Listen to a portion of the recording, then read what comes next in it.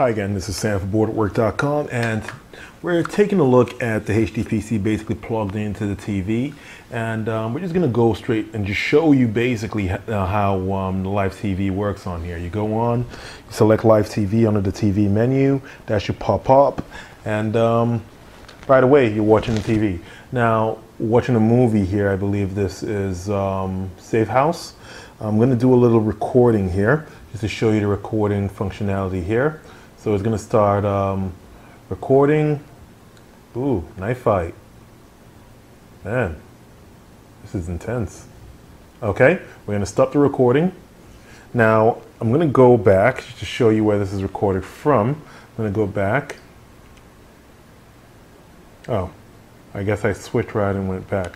But I'm going to go basically to back to the TV menu.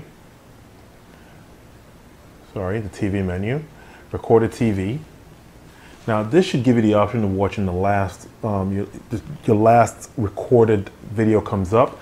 Hit OK. You should see the scene we just recorded. Play. Now this is all done using the Media Center remote. So I'm basically controlling the cable card using the remote right now. Or should I say Windows Media Center using the remote right now. I'm going to go back. I'm going to show you a few other features that you have here. You have access to the movies you already have, your movie library, any digital videos you have saved on your PC you can actually watch here. You have music, so your music library is already on here.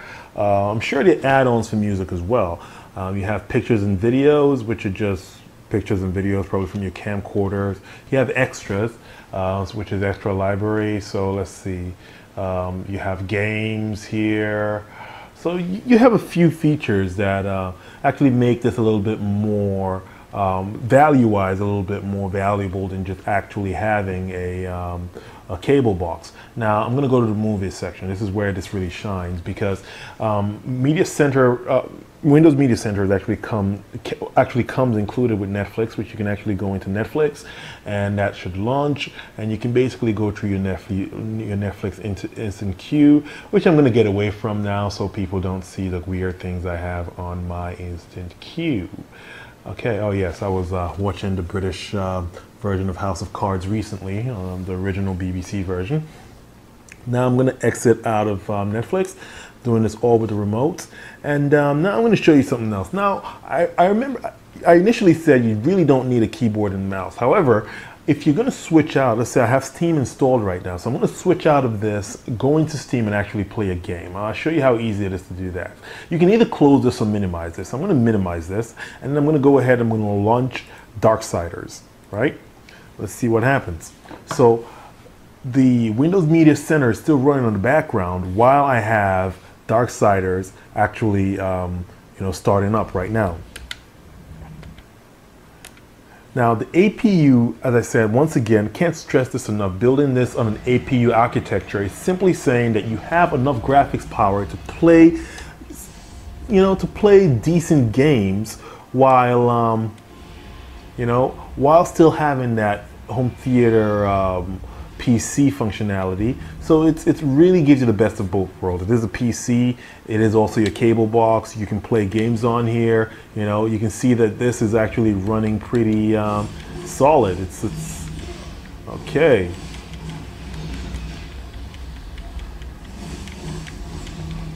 All right, I'm getting my butt kicked here. All right, I think I'm going to run a little bit.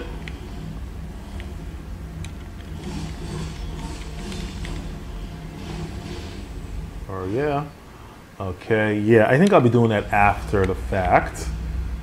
So, as you can tell, gameplay still very smooth.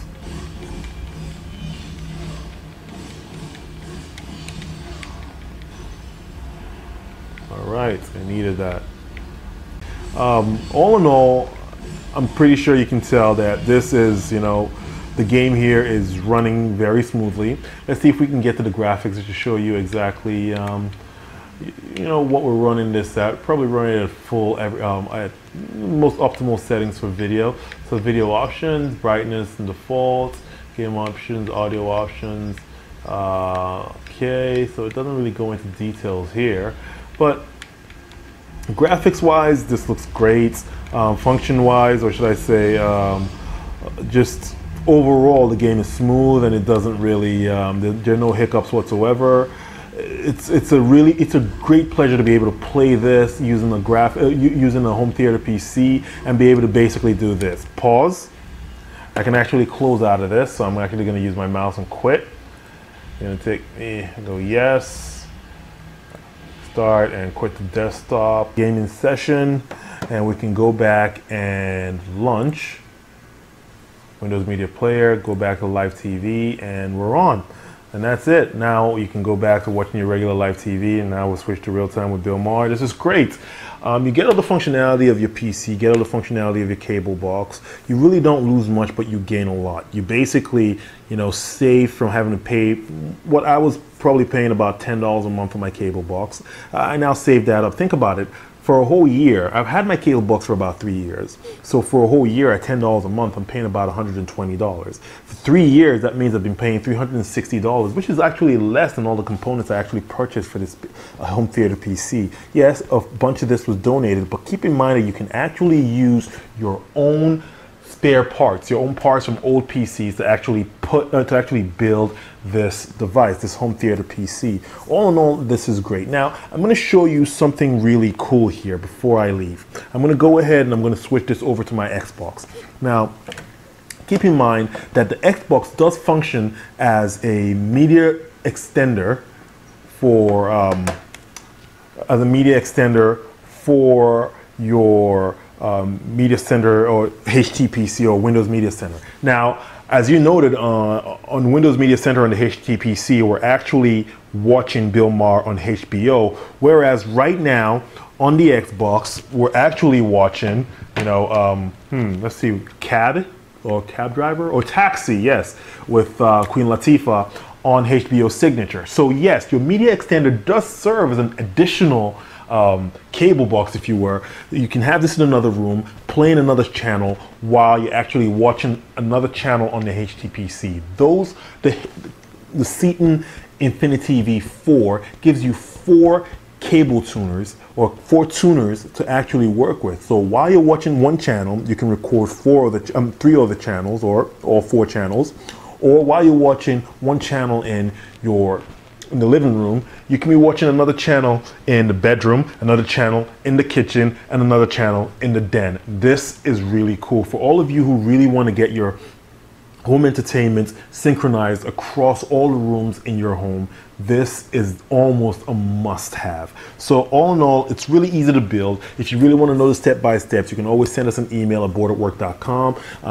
You can hit up the sites, take a look at the blog, read basically how we went about putting this together, or you can just drop us an email and we can give you helpful hints on if you're running into problems setting up your own HTPC.